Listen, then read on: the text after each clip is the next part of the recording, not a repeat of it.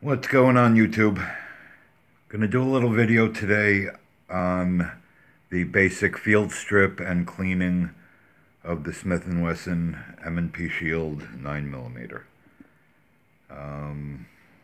So we'll start. First thing you're gonna want to do, make sure the gun is unloaded.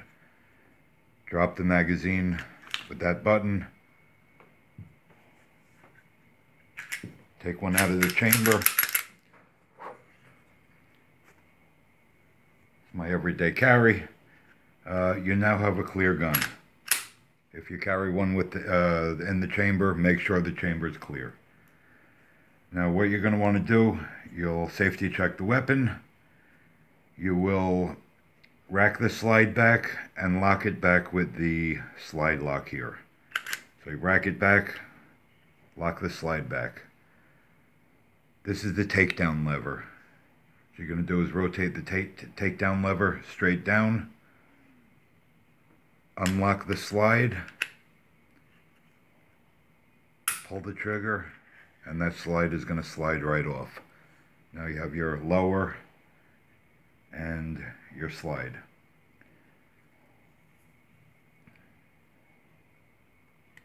Remove the spring and the barrel. The barrel, just pull forward a little bit and then pull right out.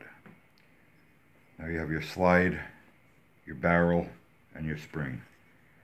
I'm a Q-tip guy. When I clean, I use Q-tips. They work really good and they're always plentiful.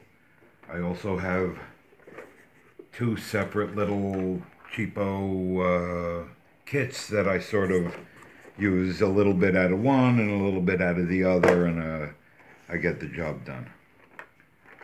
So I'll just put these on the side for a second, open them up.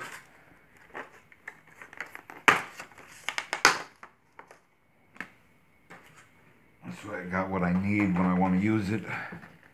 Also, it's a good idea to get a set of these brushes. These detailed brushes, one steel, one brass, one nylon. I like using the nylon because I don't want to put brass or steel on my gun. So the nylon is, you know, no scratch. It's a no-brainer. You're not going to scratch. Actually, I have one here that I've been using, so I'm not going to open up the brand new pack, but you can get these at the dollar store, Harbor Freight, Walmart, wherever for like $1, $1.50. Anyway, I'm just going to use the one I always use. And I also use Ballistol. It's a good cleaner and oil. You can also use CLP, which is basically the same thing. Ballistol stinks, though. Let me tell you something. Ballistol stinks. Anyway, I will be using it. Oh. And I'm just going to, right now, first thing, just spray the inside of the barrel. Let it clean out a little bit. And I'll use a little Hoppe's 9 cleaner. I'm not going to use the Ballistol because it stinks too bad. What I do is I just pour some in the cap here. This is the Hoppe's cleaner. And take a Q-tip, wet it down a little bit. I'll start just going through the obvious places inside the slide here. You can see how dirty it is. Turn the Q-tip around.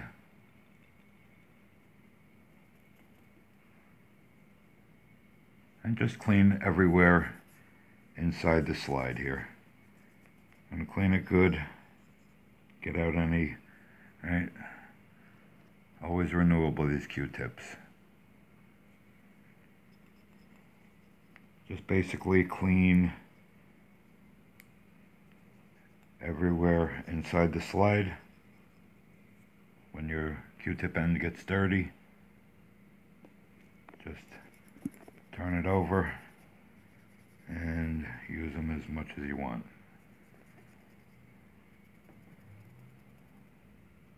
I don't really worry about any cotton from the Q-tip getting in there, because once you wet it down with the cleaner, it's, you know, not really hairy or stringy, whatever you want to call it anymore, once it gets wet. So clean up everything in there. I'm not going to do the greatest job right now. I'm just going to go through the basic, you know, the basics of it, so you get the gist. It's not rocket science, it's just basic, you know, cleaning. Anyway, I'll call that done. I'll take my barrel that I soaked in ballistol, and I will use a 9mm sized barrel brush. I'll just run it through once or twice, just to loosen up anything that the ballistol loosened. And then I will use the bore snake. The bore snake is really good. This one bore snake you can use on 380, 9mm, 38s, or 357s. So it's, you know, there are certain ones that are sort of one size fits all. You know, like the 223, 556, that'll also clean at 22. But either way, the bore snake is nice. It has a weighted end on one end, and it has a nice brass brushes here, bristles, and a cloth. And you just pull it right through the barrel. It'll bristle it and clean it out with the cloth. So just drop the weighted end down through your barrel, pull it through, just pull it right through the barrel. Very simple. Usually I'll do it twice. If I'm feeling extra funny, I'll do it 3 times, just because nobody's looking. And then I will, where are my patches? I'll grab a couple of patches here.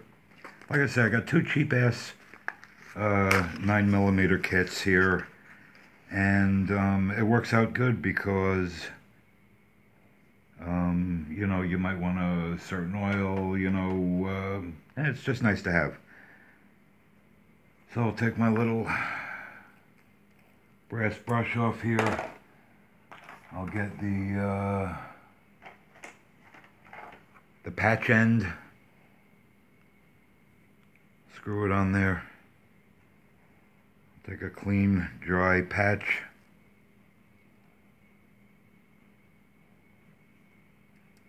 Get it in there. And also run that through the barrel a couple of times to dry it out, clean it out. It is slightly dirty there.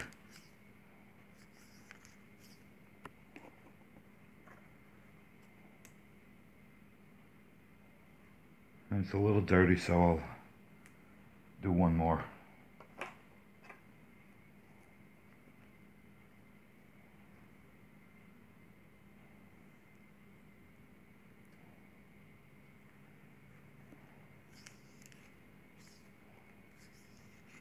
Just to make sure it's clean and dry.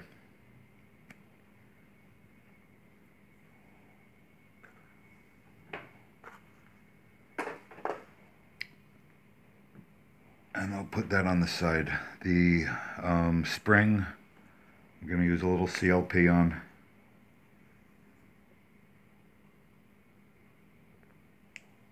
That'll clean it and oil it. I'll let that soak in for a minute. And I'll wipe it down with a cloth. You should have any kind of cloth, you know, whatever kind of cloth. And then I will take the Q-tips again, get them wet, and the same thing we did on the slide, we can do right inside the polymer lower. Just get it, you know, see, nice and dirty. I was out shooting it the other day at the range, and I haven't cleaned it, so I figured I'd make a little video. because it definitely needs a cleaning. I carry this thing with me every day, and just, you know, it gets dirty. You know, when you carry it every day, it gets dirty. You get a little fuzz from your pants, whatever. So you want to maintain it. You want to keep it, you know, as clean as and functional as possible. I try to clean it at least once a week. You know, come the weekend, Saturday morning, Sunday morning, whatever. Take a few minutes, you know, give it a quick little cleaning job, and you won't have to worry.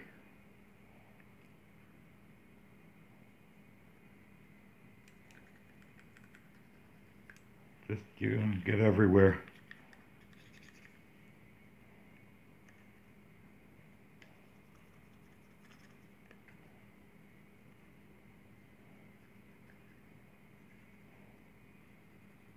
Alright, we'll call that good too for now, just for the purposes of this video. If I'm actually cleaning it on my own, I'm going to take my time, you know, and do it right. You know, or do a better job anyway.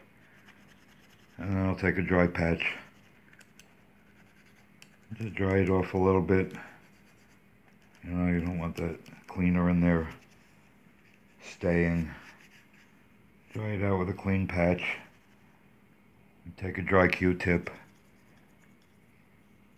You know, dry it up a little bit.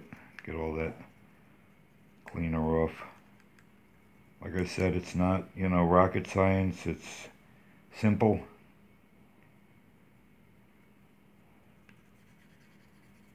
And just by taking a few minutes, once or twice a week, you'll make sure that your gun is always going to be there for you. Anyway, we'll call that done with the cleaning. I'm going to pour my little Hoppy's 9 back in there.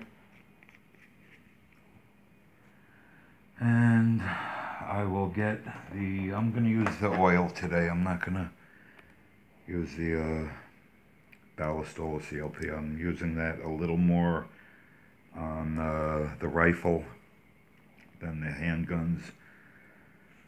I didn't use my nylon brush, but what the hell. Saturday's coming. So what I'll do is I'll get a little, you don't want to over oil these things. You just want to get a thin coat on parts that are showing wear. You know, inside the rail. You know, you want to get a little bit, you know, on all these metal parts showing here. Any metal-to-metal contact, you know, anything that you think is going to be contacting each other, it doesn't hurt to put a light coat of oil. So I just wet the tip of the Q-tip.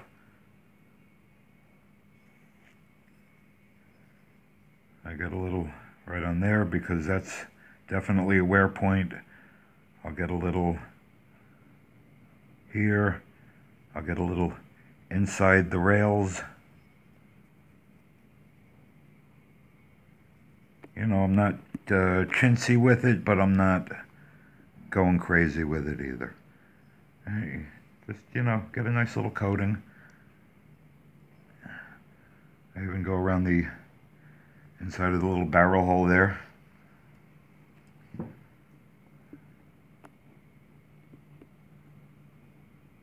Oil up another Q-tip, and I'll get the inside. I'll go right along any metal surfaces right here. I'm definitely going to get these ends because there's visible wear. And I'm also going to get up here. You know, definitely anything you see with visible, you know, wear points where you know it's metal on metal. Just give a light coating to. Alright, so I'm going to wrap it up. I'm not going to keep you too long. Also, you want to oil the barrel, not the inside of the barrel, the back of the outside here, right around here.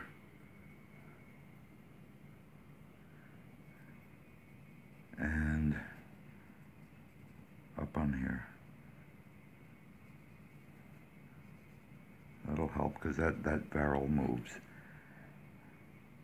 Anyway, to put the gun back together, you take your barrel the same way you took it out, stick it in, click it back, get your spring back in,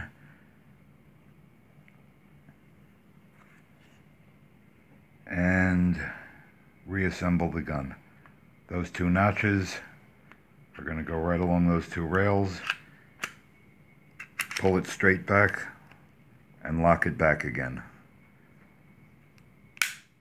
Release your takedown lever, release your slide lock, and you should be back in business. If you carry if you carry your gun with one in the chamber, what I'll normally do is I'm not gonna take a bullet and just stick it in the barrel, then close it and put my magazine in. I'm gonna insert the magazine. I'm gonna rack it back. There's one in the chamber now. I'm going to use my manual safety. I have this manual safety model on this. It also comes without the manual safety. I just prefer the manual safety. Anyway, I did when I bought the gun. And then I'll drop the magazine, take the bullet I had in the chamber before,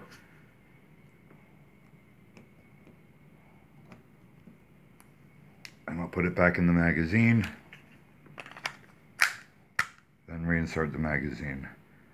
I'm now cleaned and ready to go. That's your basic field strip and cleaning on the shield. And you can also wipe it down a little bit. Get any of that excess off. I think the next video I'm going to make is going to be for the, I'll show you how to infill it. The infill looks really cool. White on black, red on black, green on black, whatever you like. It's a very simple process, and I'll probably make that my next video. Anyway, oh, by the way, give a like, give a subscribe, whatever, you know, I'd appreciate it. I'm doing the work here. I got several videos in the past week. I'm not slacking, so, you know, give me a like at least. Give me a dislike, whatever. Anyway, I'll see you on the next one.